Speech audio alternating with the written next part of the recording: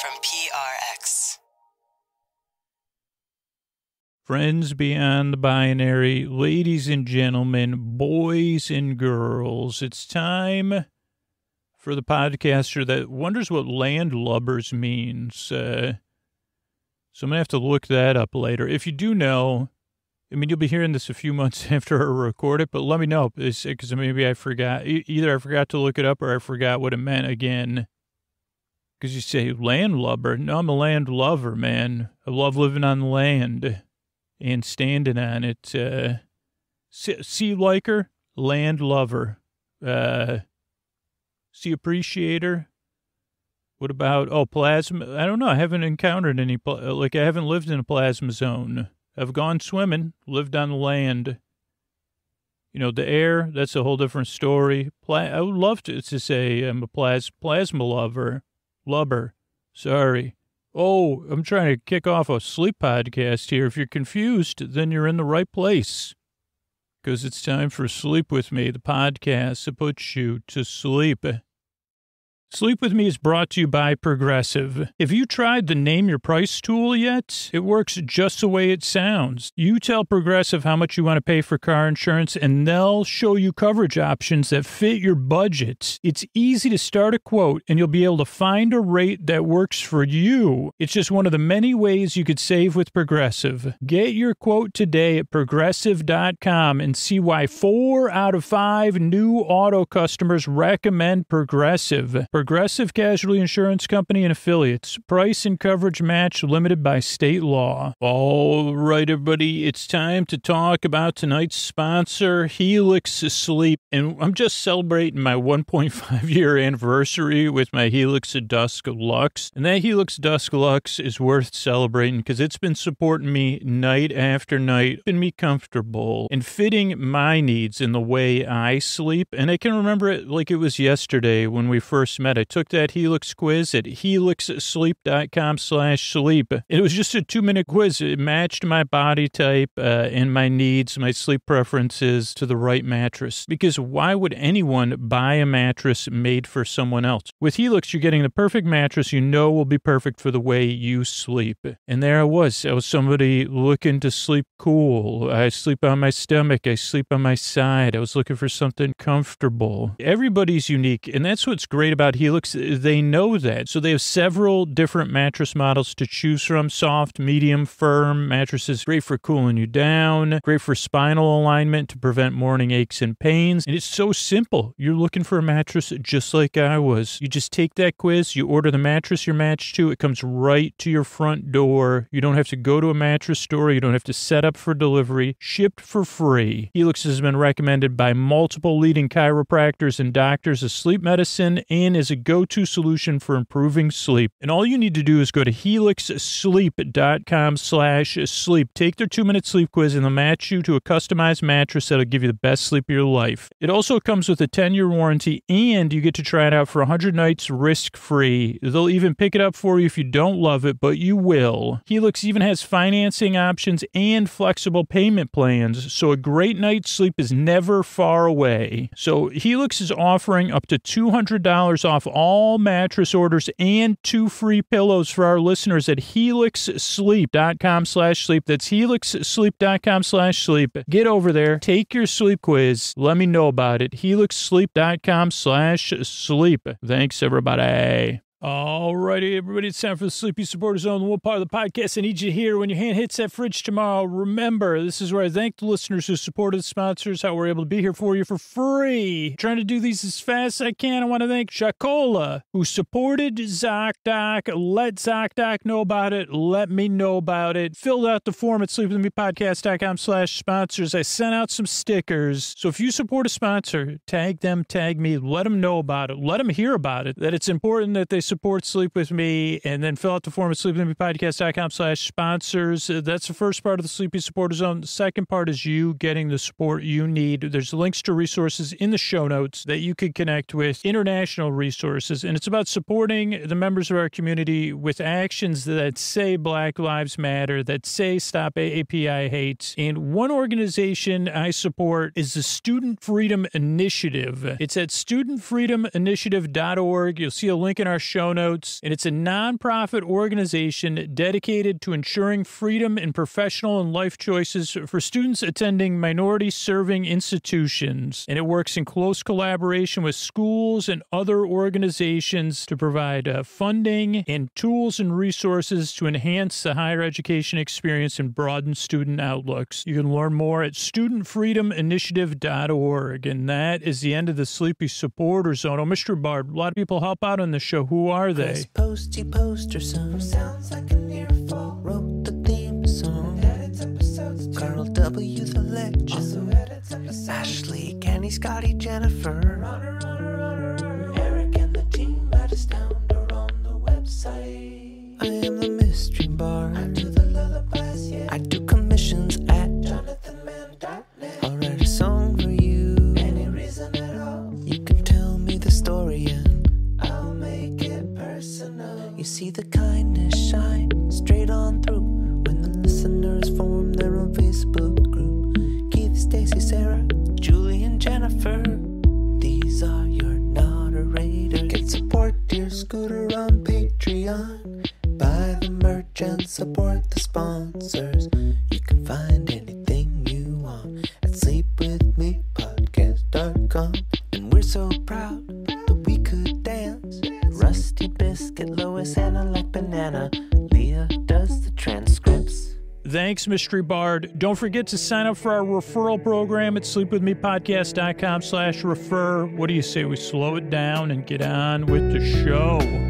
Hey, are you up all night tossing, turning, mind racing, trouble getting to sleep, trouble staying asleep? Well, welcome. This is Sleep With Me, the podcast that puts you to sleep. We do with a bedtime story. All you need to do is get in bed, turn out the lights, and press play. I'm going to do the rest. What I'm going to attempt to do is create a safe place where you could set aside whatever's keeping you awake. It could be thoughts on your mind. Obviously, that makes sense. Thoughts from the past, present, the future. It could be feelings, anything emotionally you're experiencing or coming up for you or that's already there. Physical sensations, changes in time or temperature or routine. It could be your work schedule. You could work the second or third shift or the fourth, fifth, and sixth shifts that I love so much. They say, Scoots, that doesn't make any sense. And the clock barons have tried to explain it to me. They called me up, and I said, do workplaces still have that? I remember, what workplace? Okay, when I worked at a grocery store, we had a clock where you punched in. Then I had one where you punched in a number. Then I had one where you swiped a card. And all those companies called me, and the representatives. They said, there's no such thing as a fourth or fifth. They said, technically, some company, some types. And I said, yeah, my brother's works in a department, and he works on a different shift. And they said, yeah, but you can't even get to six shifts. They changed those into names or letters. And I said, are you talking to me about irrelevance? Because I said, like, and they said, we still got, and I said, are you also a, what are those people called that, they go and they can't even think of the word. They work on K Street and they lobbyist. Are you also a lobbyist for the steam whistle barons? Cause we still have a noon whistle once a month. Oh, I'm supposed to start a sleep podcast? Sorry about that. Talk about it. Whatever's keeping you awake. A lot of times it's something I don't mention. Whatever's going on with you, I'd like to take your mind off of that and keep you company while you fall asleep. And here's the reason why. You deserve a good night's sleep. The reason I make the show is because that is true. And if you get the rest you need, or if your night's just a little bit less rough around the edges because I was there to keep you company, that's important to me.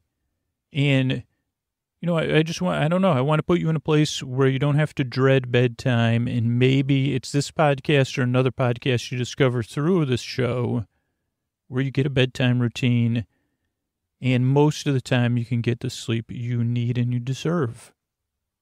The other reason I make it is because I've been there. Tossing, turning, mind racing trouble, getting to sleep trouble, staying asleep. I've had it all. So that's when I make the show. So whatever's keeping you awake, I'm going to try to create a safe place where you could set that aside. I'm going to try to send my voice across the deep, dark night. I'm going to use lulling, soothing, creaky, dulcet tones, which are an acquired taste. But here's the thing. It's kind of like an acquired taste. Imagine this. Imagine, put your social mores aside, or mores, or whatever that word is. Your social, those things aside.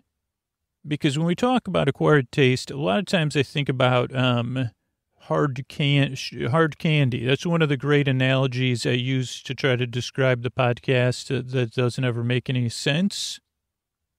But it kind of just barely makes sense. So when I say this podcast is an acquired taste, and also that it's kind of a podcast you don't really listen to, it means, what if someone, let's just say we lived in a world. I mean, we do live in a world with various hard candies, or candies you would suck on. And they do come in a variety of flavors. And sometimes there's ones that might say, oh, this is like it's half bitter melon and half, I don't know, something else. And you say, it's this person that's giving it to you's favorite flavor. You've never had it before. And they say, it's an acquired taste. Now, they might mean you're supposed to suck on it for 15 minutes. But what if there was a world where this was 100% biodecomposable or whatever, this thing like saturated the soil, or if it hit, non-soil, it wasn't sticky. So you could just let it, you say, okay, I'm going to suck on it for 5 seconds, and I'm just going to let it drop out of my mouth. And then I'll have another one later. I'll bump it up to 7 minutes. That's probably not a good analogy for this podcast now that I've spoken it, but it kind of almost is like, you say, Scoots, that's not even an analogy. You've got the first part down. The first part of the spelling of analogy, if you even, maybe your spelling's not even right, and maybe we could put it like ASINE or something in there. I'd say like an asinine analogy, yeah, okay, I'll take that. So the creaky dulcet tones are acquired taste. So creaky dulcet tones, pointless meanders, superfluous tangents. I've already done a few of those. All that means is I'm going to get mixed up. I'm going to go off topic. I'm never going to get anywhere. Then I'm going to go back. Then I'm going to try to describe it and get mixed up again. All to take your mind off stuff and keep you company. But there's a few things you want to know if you're a regular listener. Or if you're a regular listener, you already know that I'm mixed up. If you're a new listener, this is a podcast you don't really listen to. That's why regular listeners are laughing. They say, Scoots, I didn't notice that till the third time.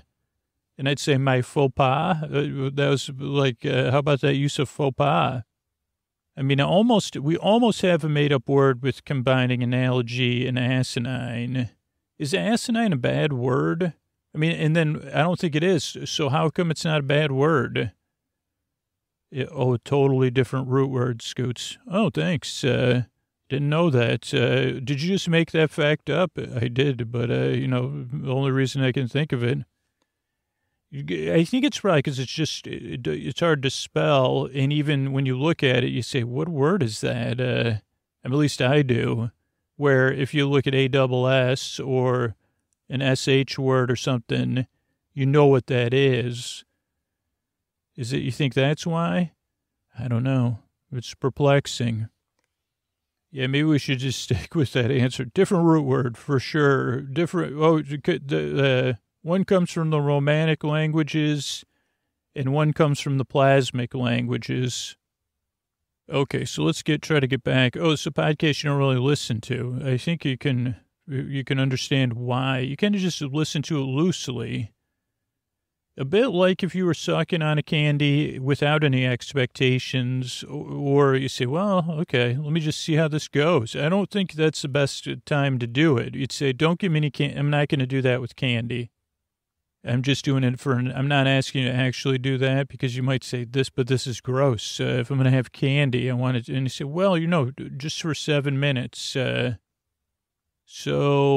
I don't know. So, just barely listen to me. This is also a podcast that doesn't really put you to sleep. It just keeps you company while you drift off, which is different too. I'm just here to be your bore friend, your bore bae, your bore cuz, your bore sib, your bore bestie, your friend here in the deep dark night to keep you company, whether you're awake or asleep. So if you can't sleep, I'll be here to the very end because you're important.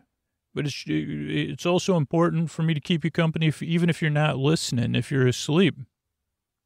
So that's a couple of reasons why it also takes some getting used to. Most regular listeners say it takes 2 or 3 tries at least to get used to the show, to the point where you say, oh, now I get it. Every episode's like this in a different way. Because a lot of times you could be waiting for me to get started, and I say, well, boy, we're already going here. Regular listeners are like, this is what Scoots is like. Yeah, we wanted to say this is peak Scoots, but it's more like this is what we come back for, episode after episode. I don't want to claim this because I'm wrong, but I don't think I've used asinine very often in the podcast, or faux pas. I mean, faux pas is like, it could be my middle name. You say, Scoots, if you were an animal, a quadruped animal, what would the things that you walk on be called? I'd say, my faux pas.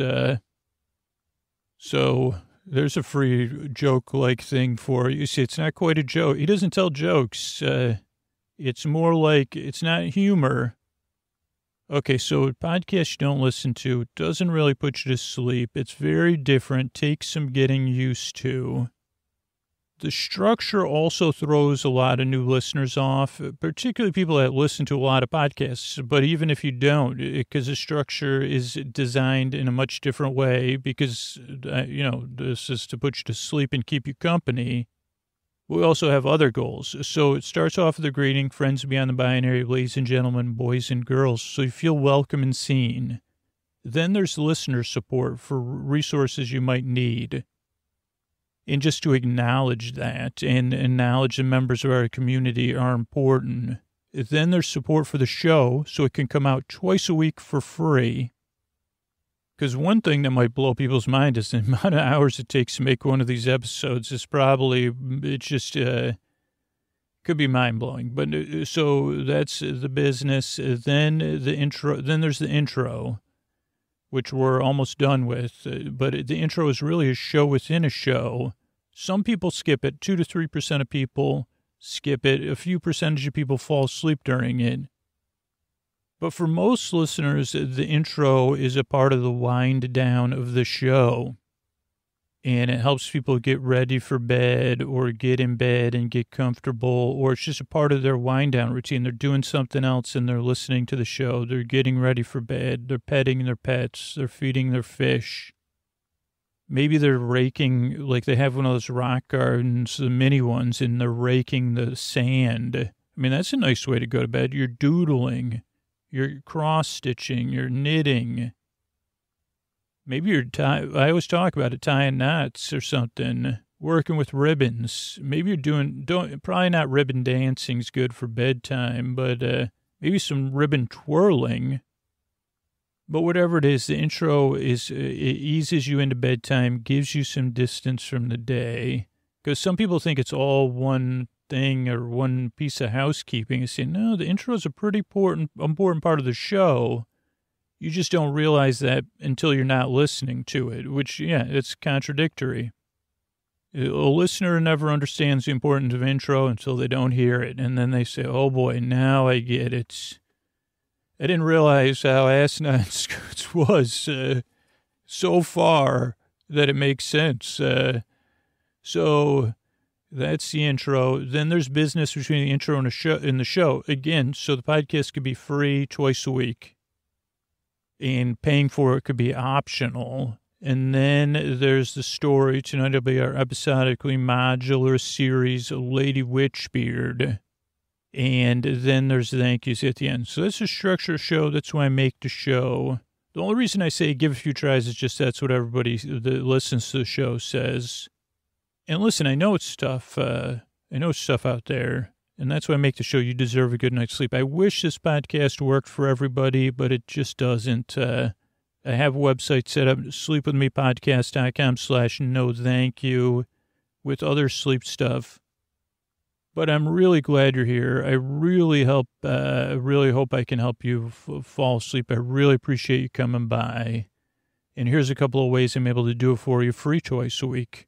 Hey, everybody, Scoots. Before we move on here, I just want to let you know about sleep phones. I don't know if you've ever checked out our sleep phone store lately, sleepwithmepodcast.com/sleep phones. We've got custom sleep phones. We've got a bunch of new bands you could check out. It's the most comfortable way to listen to Sleep With Me. Soft headphones in a headband, perfect for bedtime. They have 3 different models, a corded one, a wireless one, and then one with wireless charging. Listeners love them. I love them. I run in sleep phones. I use sleep phones when I sleep on the road. I keep a pair in my suitcase all the time. And you could get yours. The most comfortable way to listen to Sleep With Me at sleepwithmepodcast.com/sleep phones. And be sure to use the promo code SLEEPWITHME. And it'll save you a little bit of money on your order. That's sleepwithmepodcast.com/sleep phones. And use Sleep With Me at checkout. Thanks, everybody.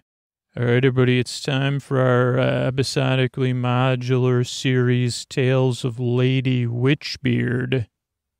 Now, if you're new to the show or to Lady Witchbeard, don't worry. This could be your first episode. We designed it in an episodically modular way, so you could listen to them in any order. I'm going to catch up on everything you need to know, and this could be your first episode. You could catch up on the other ones, and you say, oh, those are like the prequels to this, the first episode I listened to.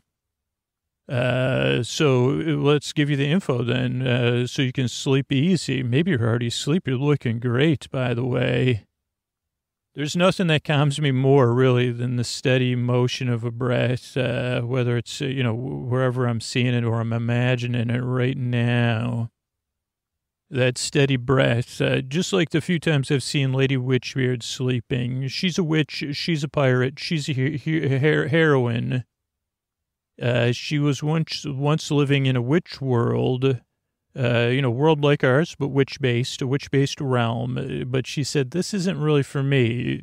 Just a witch-based life is not for me. She discovered a sea-based realm, the world of the 13 seas. And there she became a pirate and a witch. Both skills, I don't have the vocabulary, but, they're not interdependent, complementary skills, actually, piracy and witchcraft. Also, she was one of the few, or the only witch-based pirates, or pirate and witch. So she had many adventures on the 13 seas. I met her. We had some adventures. And we just happen to be in an adventure now where it seems like, from what we can tell, that a human, I think she was working in the pirate realm. Similar to the song, though, a woman named Brandy. Seems like she's a pirate at this point, though not an official pirate, because there's no more Pirates Guild to confirm that you're a pirate. But Brandy is working with some witch conqueror who conquers realms, or tried to conquer the witch-based realm and is trying to conquer it again. And they're trying to gelatinize the 13 seas, like turn them from water to a gelatin. I think for a bunch of reasons. You'd say, why would anyone do that? I say, exactly. The sea's just fine as it is, especially in the 13 seas, because they don't got us, to deal with.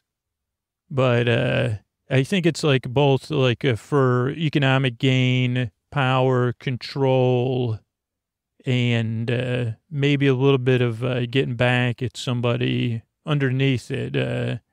Now, obviously, Lady Witchbeard's a pirate. She doesn't want the seas. She's with Don Dankle, another pirate, and myself, Daw, And so we figured out that was a plan and that it was somehow related to this person called Wiltz, or hopefully I'll just call him Wiltz. Well, I guess it's easier to say Wiltz now.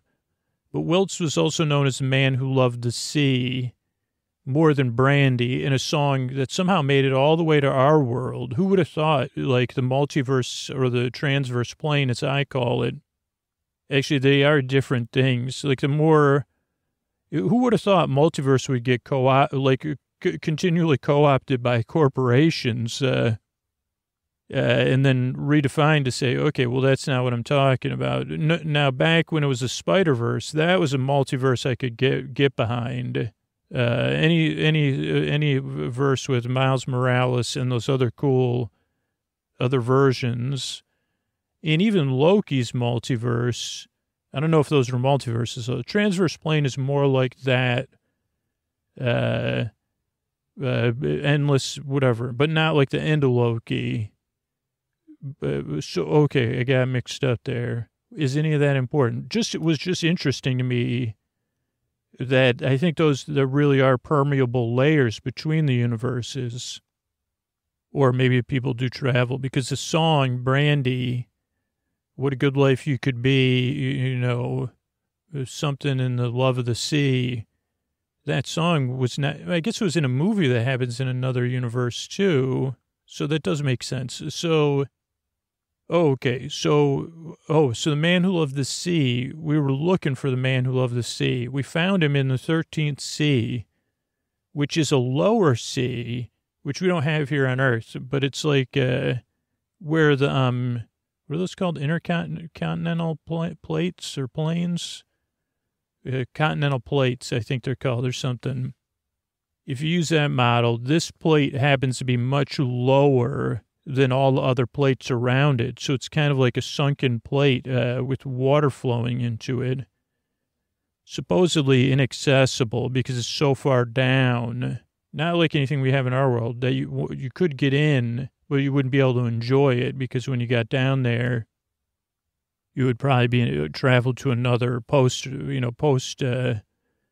whatever they call this realm, big farm in the sky or whatever.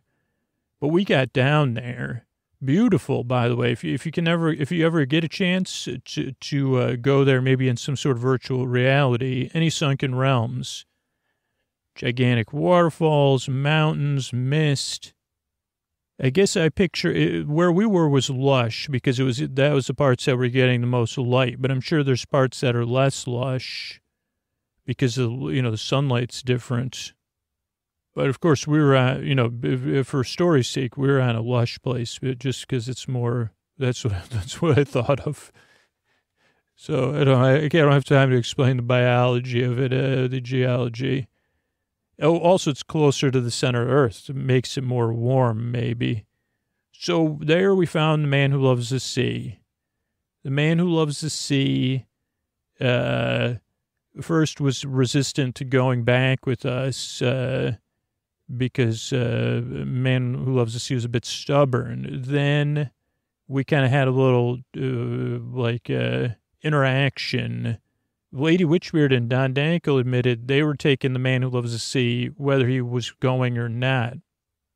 But eventually we got the man who loves the sea to agree. Save this. If you can't we got to save all the seas. There's 13 seas to be saved and we need your help.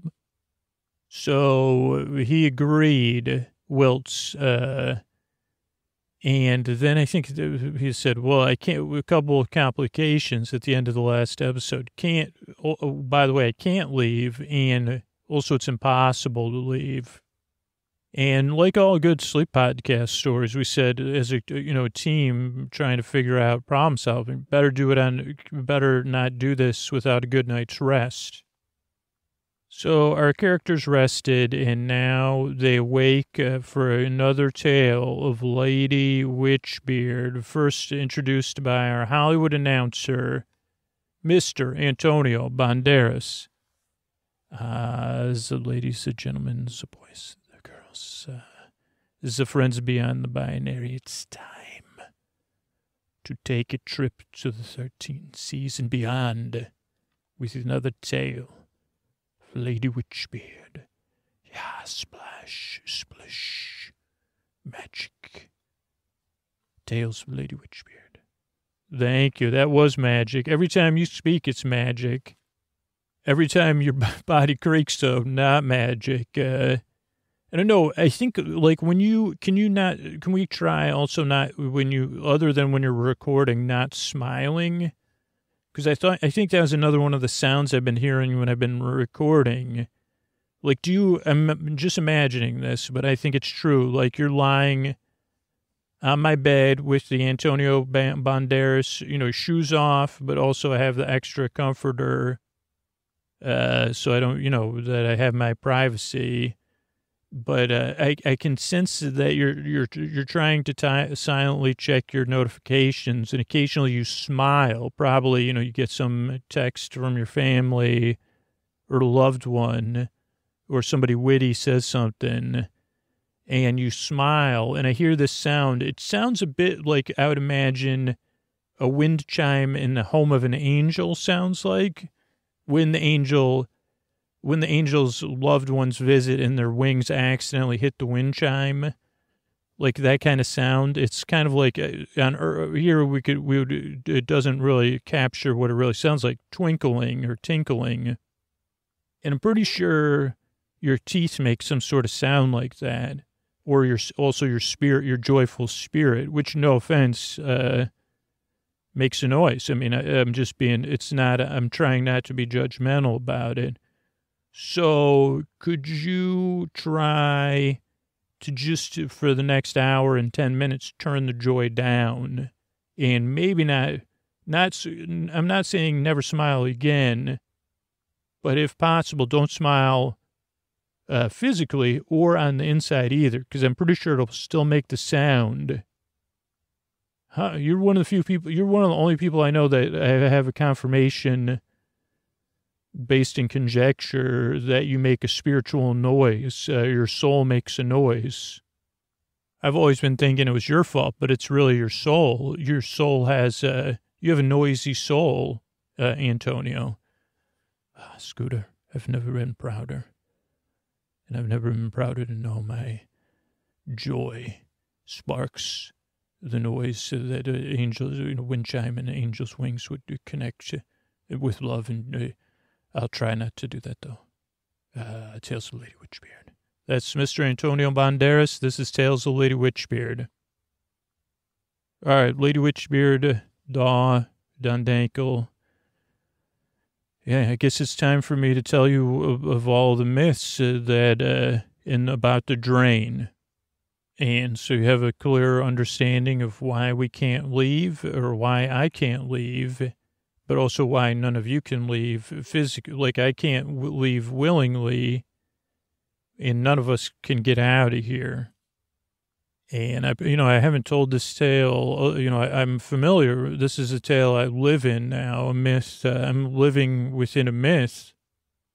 But it explains a lot how this 13th sea came to be, and the drain, and a lot of others. But I do forget some details. But it is a myth. So, and we can always read more about it later.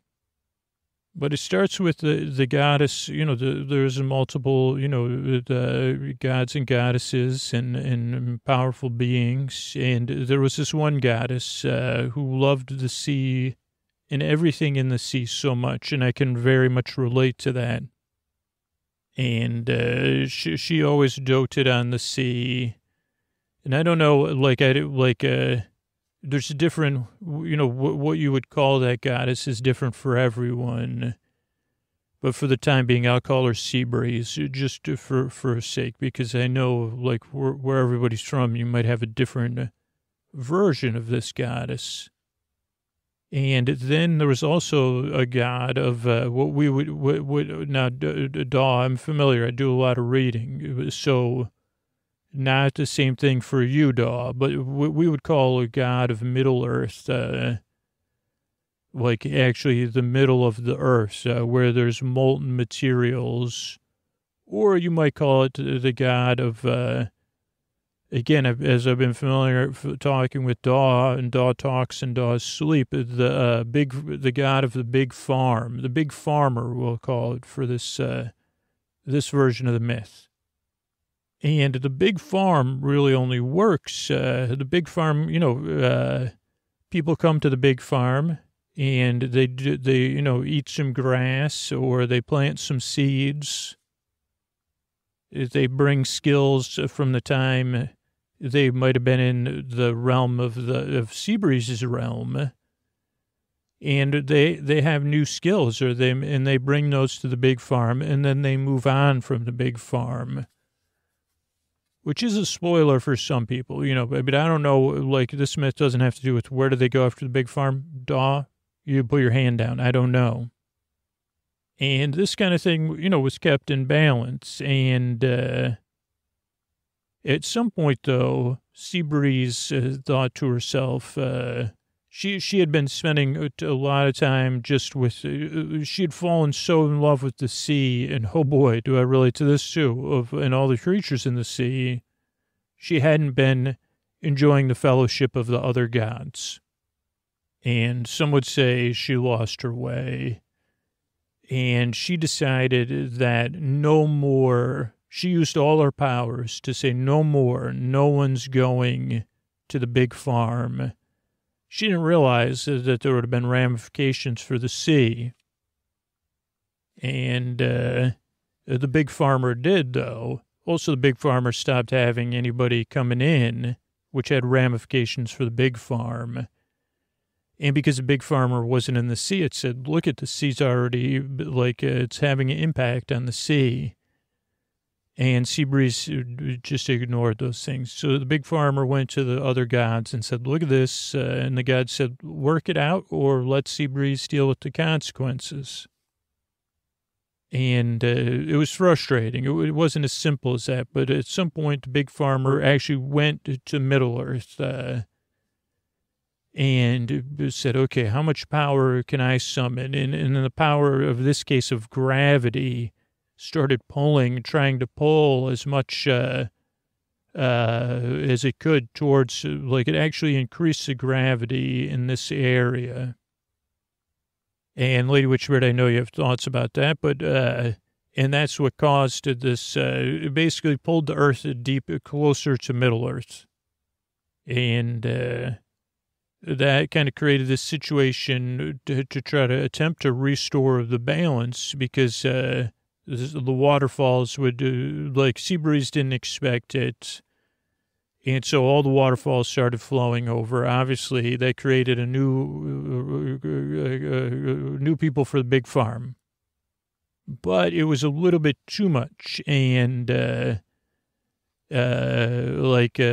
pendulum had swung too far the other way because, the kind of deep chaos and the strength of the big farmer, the water started flowing, and then it started flowing even into the Middle Earth, the physical Middle Earth, not just a metaphorical one, being pulled by this stronger pull, and threatened to extinguish the fires at the center of the Earth, which I think we attribute to some of the, well, anyway, not important. And then there was tons of steam, which also, and then Seabreeze was trying, so then there was more chaos because then instead of working it out, they kind of had a bunch of arguments. And they went back and forth and back and forth. Now, meanwhile, there was beings just like all of you and myself living on the land and the sea. There were sea-based beings and earth-based beings, land beings. And they didn't want to passively go, they could see everything. They understood what was happening or within the myths. And so they went to the other gods and said, what the heck, you're going to, look what this caused. Now these two can't even work it out. And we don't think that, we'll work out a solution, just take their powers away. So the gods said, okay. So the gods took their powers away, right?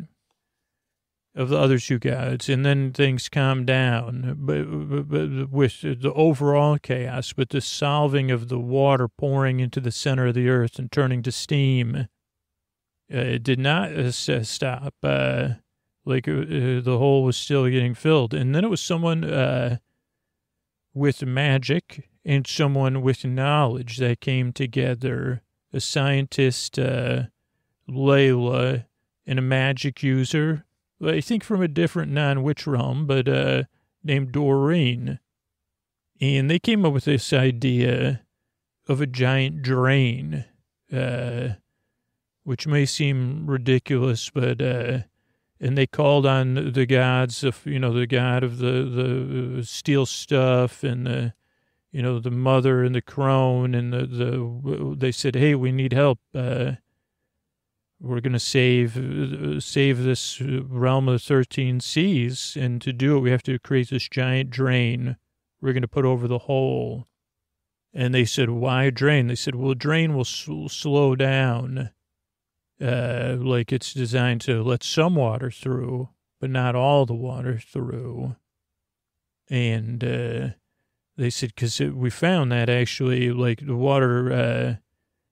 they said the water, like the Earth's, the geology's figuring itself out and trying to stay in balance. It just needs a little bit extra help. And so they put a drain, which is here in the 13th sea. You can't see it because it's underneath the water. And it's beyond, it's very complicated. But because there's other mechanisms, like they said, that help the geology, and some of the geology figured itself out, and I guess the steam becomes condensation, so not all the steam is bad, and some of the steam just shoots back up, but somehow that was the solution they needed. Wait a second, I do have a question. Don Dankel's got a question. Where did you learn all this? Where you seem to know a lot, and you said there's even more to know that you read about. Oh, the great library, Don Dankel's. There's a great library here. That's where I conducted most of my training, which is the next part of the story, is that there was only one thing with the drain, is that... Is it in a very isolated place, and, the gods couldn't help forever. They don't want to be involved in the earth. That was what they had learned through this mistake of the other two gods. And so they said, this is going to be a place that's not really reachable. I mean, otherwise you had to fly in on it. So, the gods were providing a lot of the drain construction help.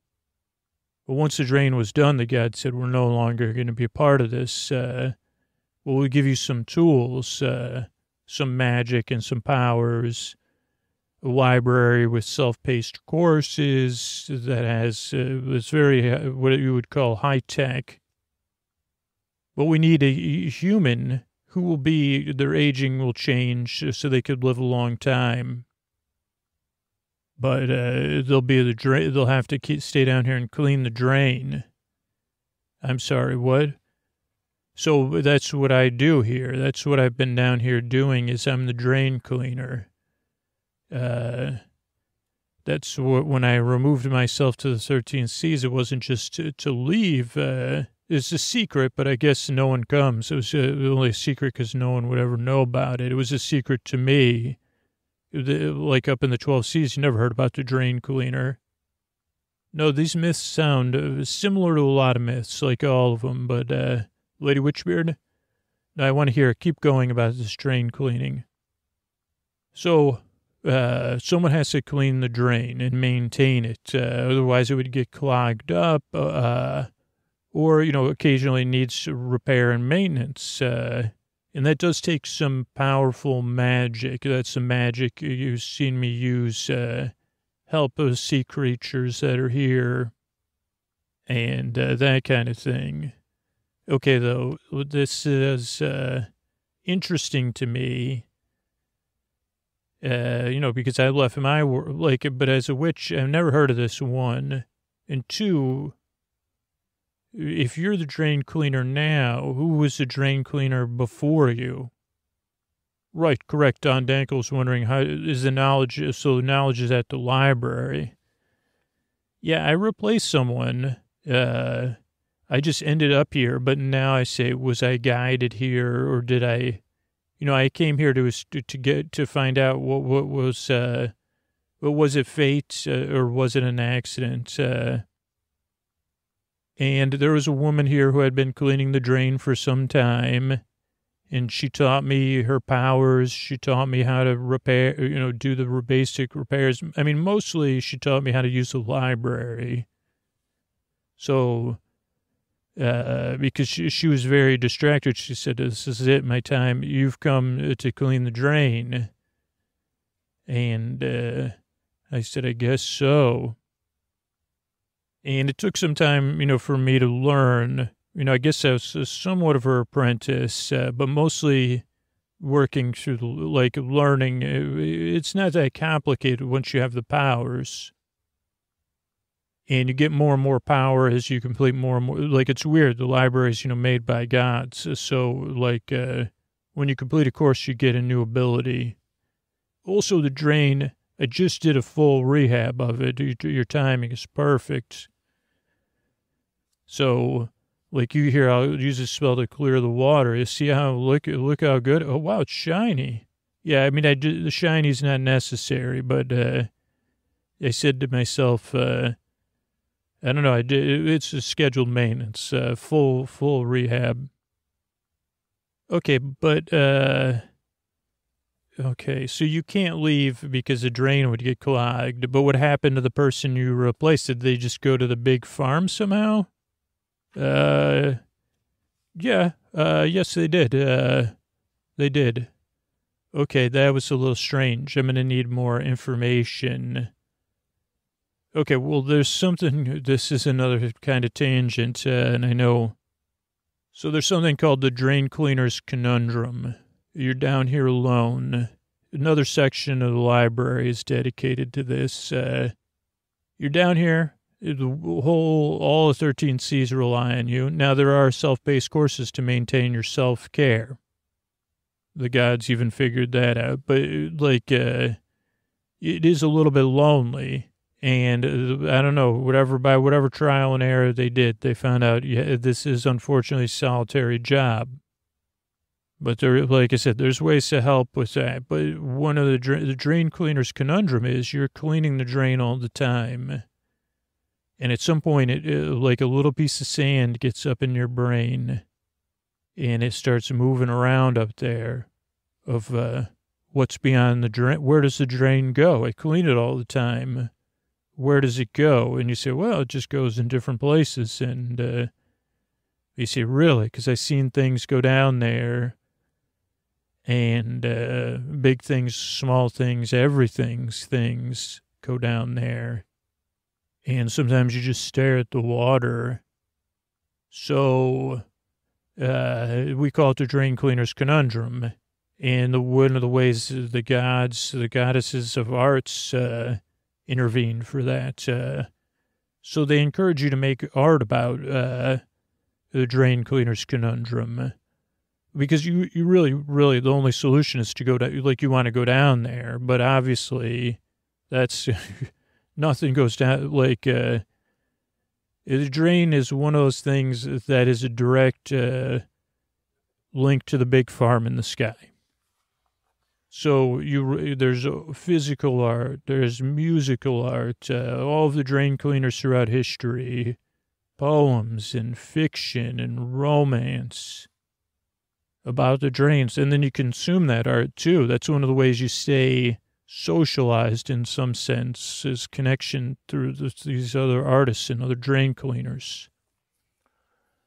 But it's a conundrum, so it keeps going, and that's how your time's slow. The drain always calls, and eventually it calls you to the.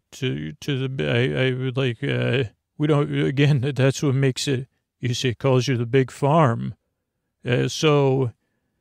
Yeah, I mean, sometimes, there's been times in history where it's been, anyway, I don't want to get too deep. Does that make sense? Yes, this is like Don Dankel, Daw.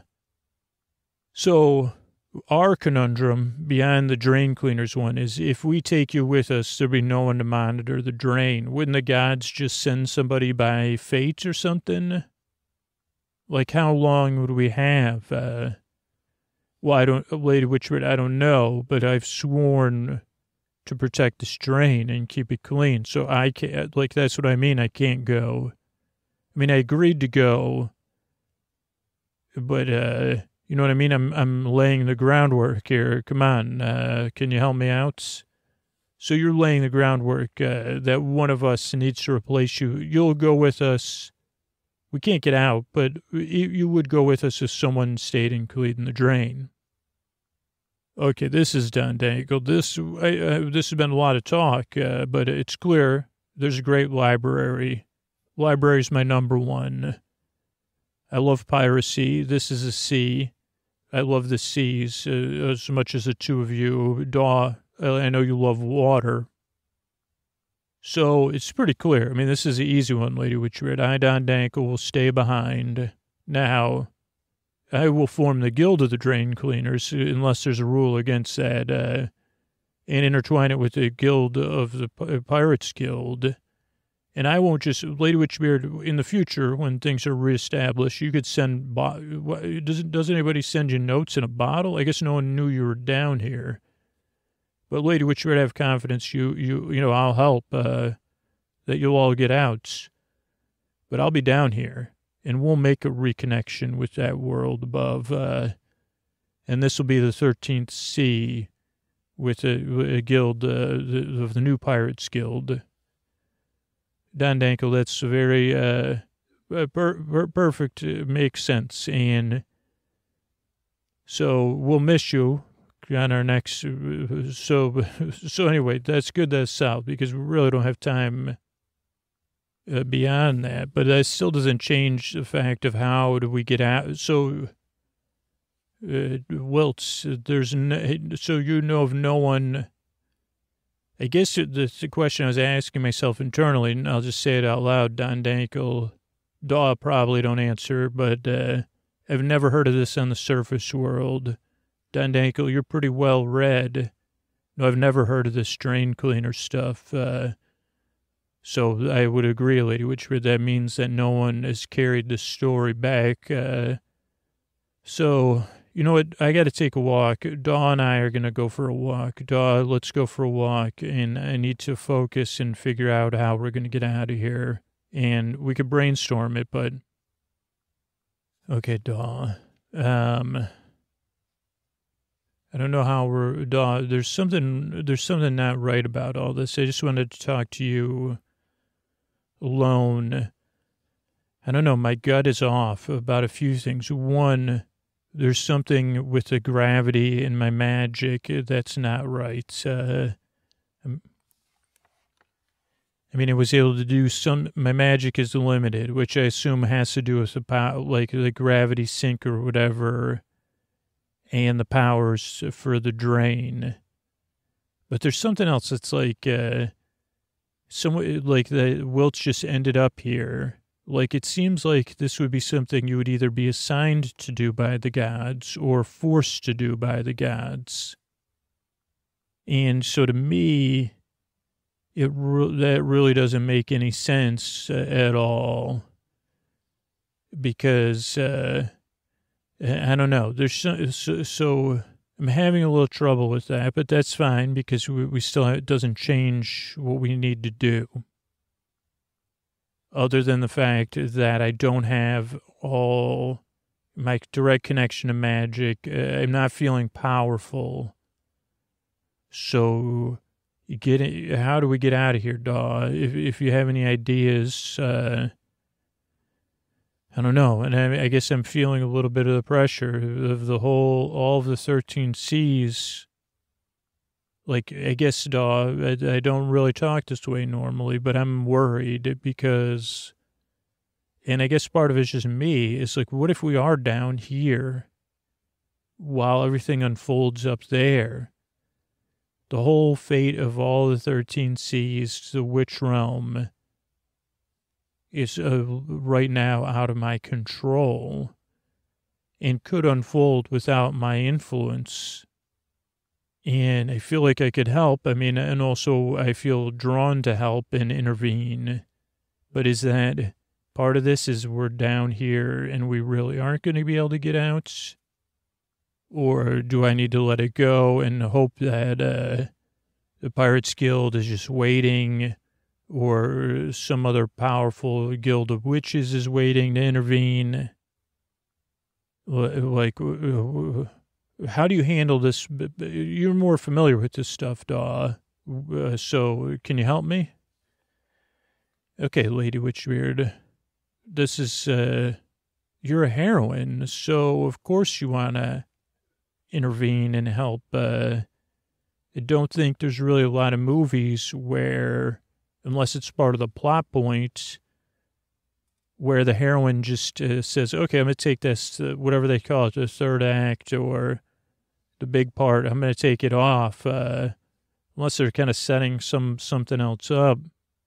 But if it was a real superhero like you, or a real pirate queen, or pirate witch, I don't know, if I needed someone to save my sea, or my seas, or my world, it would be you. So, I mean, it looks like right now you're being asked to give up some control. Wait a second. Lady Witcher, did you see, like, so I saw something, I could have sworn I saw something really big go down. I've been watching the falls, trying to see stuff. Not that it's not a good idea, by the way. Don't do it. But I could have sworn I saw some stuff. Now, it may have been my imagination, but look at that floating, like some of the big stuff is floating off here to the right. So can we just go this way? Because, like, see that thing? Is that what I think it is? Yeah, that's a cauldron, It's a pretty big cauldron. Yeah, let's grab it. It's floating. Holy cow, this is some sort of giant retention pond. Yeah, this is just some sort of giant retention pond. There's a couple other cauldrons in here, a lot of wood. Okay, let's stay at this area from the... So let's grab that cauldron. Look, it made it all the way down the falls. It's got one or two dings in it. It's like, reminds me of Niagara Falls. Did I ever tell you about that? Like, that was one of the things I always thought about, the barrel over the falls. People used to do that. I think before there was the internet or TV, though. I think people, even though everybody says people are less responsible now, people would get in these barrels or try to make a metal barrel, a bit like a cauldron, and go and visit Niagara Falls. Really, yeah. And it's too bad, like, in this cauldron would be perfect, I guess, in theory, I'm just saying.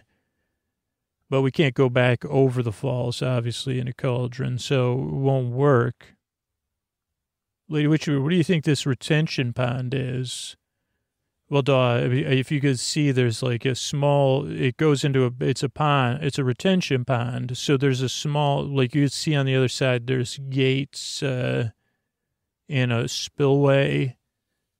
I just happened to learn about this one time in witch school. And so I'd assume that the drain cleaner, like they they do something for these larger, it's just for larger things float into this, the way it's designed. Like the gates at the end. So the drain cleaner can use the raw materials here to build stuff, to have supplies, probably the library teaches them how to do basic things. And then a few times a year, they must open part of the drain it declogs the drain, pre-declogs the drain, So this stuff will go down the drain, but go down the drain, you open the drain and send the stuff down the drain or something like that. Yeah, it's probably got some way of moving it, like a crank or something. And there's probably some other spillways and dams to keep that stuff out. But I can't help but think this is so. Old Lady Witchbeard, you thinking what I'm thinking? You could cast Cauldron Portal. We could just go in that cauldron and get to we can just get out of here. You're right. This is perfect. Just so glad I noticed the cauldron. No, the magic's not working that way. And also there's something. I mean, I guess it's the magic of the drain, but yeah, I can't cast portal. I tried it. Because I tried it in a coconut shell and in a clam, even though the clam, Yuda should have been there because the clam actually, I think it either sprayed water or tried to kiss me. But I can't cast a cauldron. But if the Wilts has raw materials, what if we try to go down the drain in the cauldron, in two cauldrons, like a barrel, like you talked about? Well, we need to get to work. So this is what we need to do. Okay, grab that cauldron. Oh, here comes Don Dankel and Wilts. Wilts must have known or sensed it. Wilts, do you have another cauldron the same size as this? Lady Witchbeard, I do. You found the raw materials pond. We emptied a few times. I know. It makes total sense. Pre-clog the drain. I like it. But so we need another cauldron like this. Do you have? I'm assuming you have a way to seal. Like you have ways. You have some sort of shop, right? We need to seal these two cauldrons eventually together. We're going to have to outfit it. Don Dankel, I need you to outfit this, so it's maneuverable. Okay, Lady Witchbeard, so Wilts and I, what about, you, Daw, and Wilts are going to go inside of this?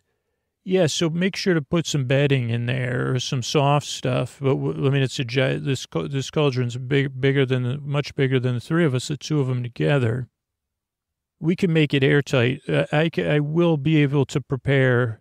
Now, Wilts, my magic's not at full strength. Yes, Lady Witchbeard.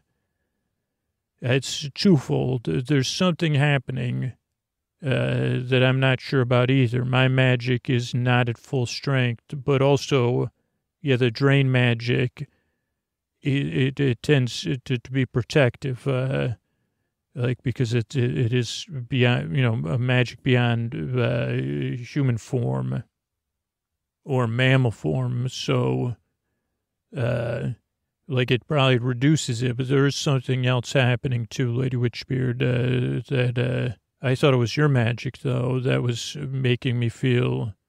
No, I don't think so. But so I think I can prepare. So this is what we're going to need to do.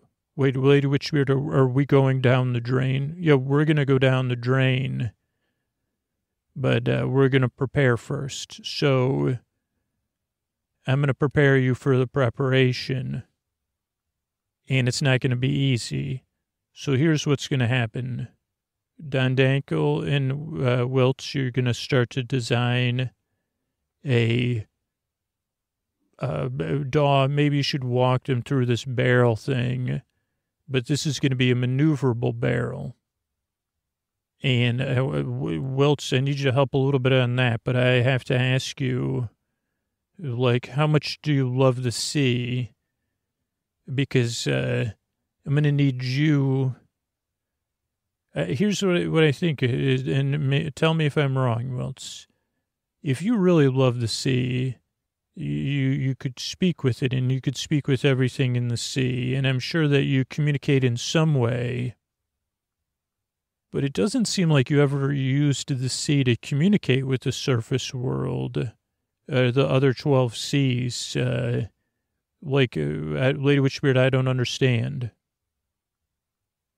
Well, there's like this game that Daw was telling me about called Telephone. And we used to call it Misspoken Spells. We used to do it it's a very similar game where or mixed up shopping list. That was another thing. So what we would do at witch school when I was a young lass, we would all line up, and the first person in line, the instructor, she would give us a list of ingredients, and we would whisper the list of ingredients to the next person, and they would whisper it to the next person and the next person and the next person. And then the last person in line would go and gather the ingredients and, then prepare the ingredients. And then the teacher would intervene because every time, even if it was spoken soft, slow, like the ingredients would be incorrect and incorrect in a way that would have ended it not well for the person casting the spell or preparing the potion.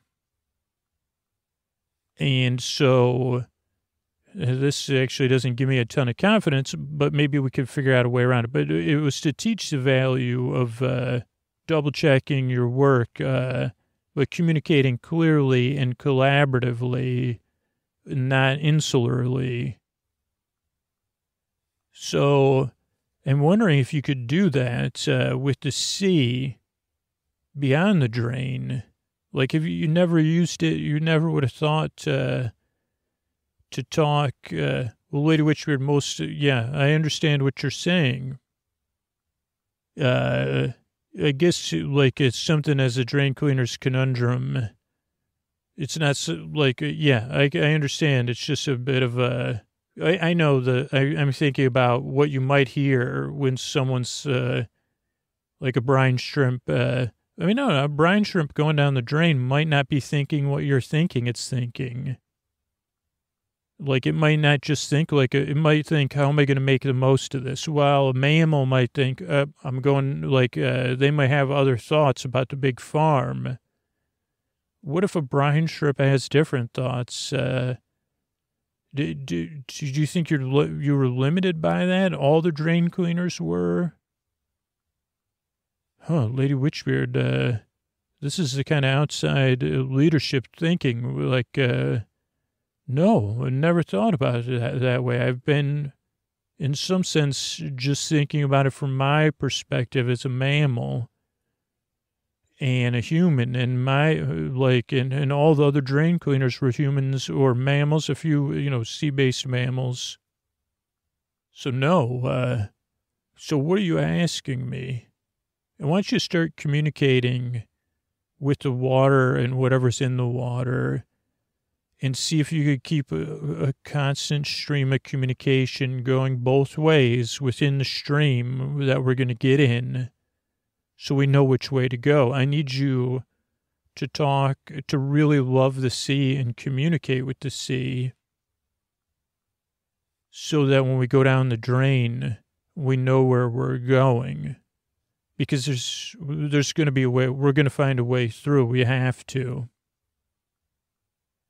But Lady Witchbeard, what if it's like a really small way or a really warm way?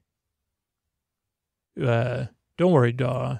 I'm going to prepare all the magic I can here. I have ideas, but I have a few things. We could become brine shrimp is one thing, but not for very long due to the magic I have at my availability. But this is the thing that I talked to Daw about, and I'll talk to all of you about it. And then this is going to be tough, though, because Daw, you're really going to have to focus because you're going to be Don Dankel's going to have to teach you how to steer this submersible cauldron. And Don Dankel, you're going to have to, we'll have to say our goodbyes at some point. And Welch, you're going to really have to focus on talking to the sea and really parsing all that information out. And then I'm going to have to focus on doing my best so we'll all have to work together to get, but I have to hope that, like Daw said, this is a heroine and heroes. They say yes, even when everything else says no. This is the only choice I can make. However it turns out, we go down the drain and we come out of the drain, or we go down the drain and we go wherever we're going. This seems clear to me that this is where I want to put our efforts, and we need each other. I can't control this outcome without you. We can't keep the drain clean and without leaving Don Dankel behind. I'll be honest, Wiltz, I don't want to trust your magic because I'm not 100% on you. So we gotta, we've got to do this, no matter how it turns out. So I think it's time for us to set to work. I put you all to sleep while I was just making my speech. That was my heroic speech, Daw. You're smiling though, so I think you're listening.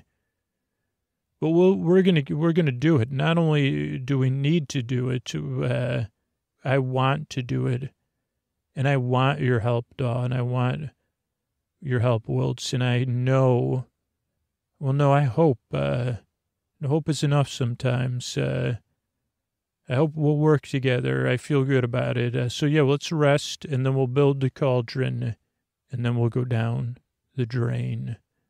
Good night, Daw. Good night, Don Dankel. Good night, Wiltz. Good night, Cauldron. All right, I want to thank everyone that became a patron recently. I want to thank Lynn, Steve, and Vaughn. Thanks, and good night. Nancy, Charlotte, and Stuart. Thank you. Thanks, and good night. Erica, Lauren, and Tom. Thank you. Thanks, and good night. Julia, Meg, and Megan. Thanks, and good night. Brandon, Allison, and Molly. Thank you. Thanks, and good night. Angela, Susan, and Dorothy. Thank you. Thanks, and good night. John, Cindy, and Cray. Thank you. Thanks, and good night. Sarah, Caitlin, and Susan. Thank you. Thanks, and good night. Julia, Josie, and Julia S. Thanks, and good night. Melissa, Dale, and Tina. Thank you. Thanks, and good night. Rachel, Randall, and Tanya. Thank you. Thanks, and good night. Sasha, Robin, and Susan. Thank you. Thanks, and good night. Karen and Vanessa. Thank you. Thanks, and good night. And Sabrina and Brendan. Thank you. Thanks, and good night. Sleeping Big exists as a free podcast. Get people to support the show on Patreon, support our sponsors, refer people to the podcast. So that's amazing. And, I think that's it. I really appreciate it. Sorry, I got mixed up there. Usually I don't get mixed up at the end of the show because it's so easy. But, I appreciate it. And here's a little bit more about referring people to the show. All right, everybody, it's time to talk about tonight's sponsor, BetterHelp. And whatever you're dealing with right now, BetterHelp is there to help with you, whether it's grief, relationships, stress, getting back into the outside world. That's been challenging for all of us. And if you've been dealing with some challenges, online therapy might be for you. BetterHelp is secure online therapy that offers video, phone, and even live chat sessions with a licensed professional therapist. BetterHelp will assess your needs and match you with your own accredited therapist. You can start communicating in under 48 hours. You don't have to sit in a waiting room. You don't have to look up directions. The therapists have a broad range of expertise which may not be available in your area. The service is available for clients worldwide, and you can log into your account anytime and send a message to your therapist. I know BetterHelp works because I know people right in my personal circle that use it, and it's so accessible. It's affordable. BetterHelp is committed to facilitating great therapeutic matches, so they make it easy and free to change therapists if needed. It's more affordable than traditional offline therapy, and financial aid is available. So visit BetterHelp.com/sleepwithme and join the over 2 million people who have taken charge of their mental health with the help of an experienced professional. In fact, so many people have been using BetterHelp that they're recruiting additional therapists in all 50 states. And that's BetterHelp, H-E-L-P. Sleep With Me is sponsored by BetterHelp, and our listeners get 10% off their first month of online therapy at BetterHelp.com/sleepwithme. That's BetterHelp.com/sleepwithme. Thanks, everybody.